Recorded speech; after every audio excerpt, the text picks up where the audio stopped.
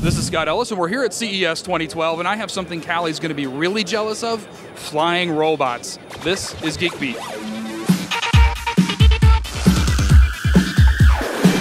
Powered by Ford. Okay, so we're here with Christian at CES 2012, and you're going to show us the AR Drone 2.0. Tell us a little bit about what this is. This looks like a really fun toy.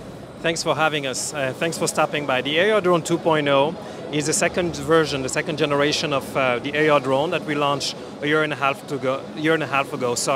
How different is it? So this is a quadricopter with augmented reality, which can be controlled using Wi-Fi from an Apple device or an Android device. So the AR drone basically, as you can see here, has two cameras, one in the front and one in the bottom, which allows you to stream live video to your device. It means that once you've been able to establish a basic ad hoc connection between the AR drone and your device, let's say the iPhone, from there, using the iPhone accelerometers, you're going to be able to control it and to pilot it. Okay, so whether I'm on Android or iOS, this will work for me. Now, I know that some things like, model helicopters and airplanes are very hard for people to control and learn to fly in the very beginning. How hard is this going to be for somebody that's just buys this right out, has never flown something before, picks up their iPad and an AR 2.0? The AR drone is really easy to use and it's very intuitive. So one of the things that makes it really special is the fact that once you're flying it, if you're not sure where you want to go, if you remove your fingers from your screens, from your device, automatically it's going to stabilize and it's going to hover.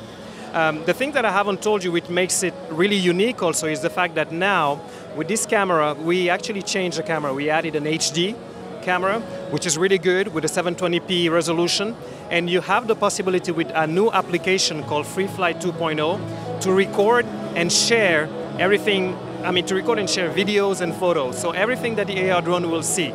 And from there you can go ahead and download it, upload it on Picasa, upload it on YouTube, and share it with other AR drone users. Okay, so awesome. So I can chase my dog around the backyard with the AR drone and put it up on YouTube, and everybody can have a good laugh. So this looks like a lot of fun, but what are some of the other ways that people are using it? I mean, I can get it and I can fly it around and chase my cat or my dog, but what else can I do with this besides just fly it around the house? Take a look at the neighbors. Just kidding. But more seriously, AR drone. In AR drone, you have AR. AR stands for augmented reality.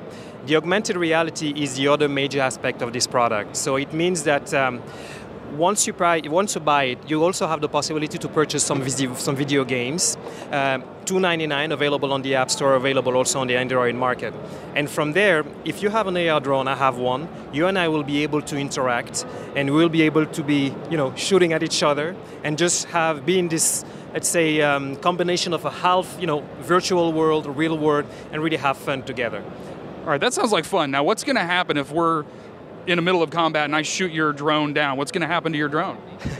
Obviously, it looks like you're much stronger than I am, so it's going to land automatically. Okay. Very easy to use, easy to control, and we're just at the beginning, especially when you think about most of the toys right now are starting to be more and more app-driven. So we're just launching a new generation of product, new generation of entertainment device at the end of the day. Awesome, Christian, thank you so much. That's phenomenal. We're going to have to get our hands on one to try Something out. I haven't mentioned to you guys, so the cost will be $2.99, and it's going to be available during the second quarter. Okay, excellent. Thanks again. Thank you. All right, guys, check it out on geekbeat.tv/CES 2012 for all of the coverage from CES 2012. Thanks.